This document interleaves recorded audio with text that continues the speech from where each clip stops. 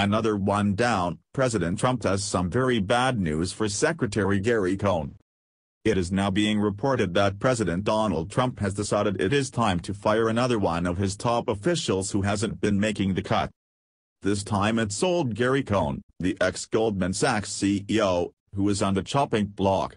It was reported by Reuters that one White House source said, "The calculus has shifted for Gary.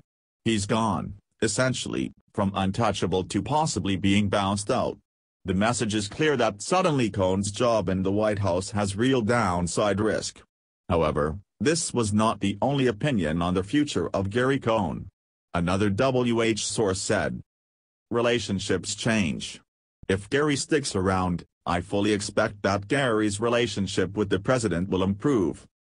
A sensible enough notion, to say the least. However, there is growing pressure from people in Trump's base to oust Cohn.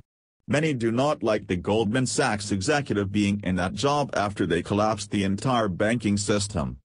One of the most anti-Cohn voices of all has been Steve Bannon. Bannon has been touring liberal news outlets ever since he was let go from the White House and visited CNBC this week to drop this bombshell about Cohn. "If you're Cohn going to break with him, Trump, resign."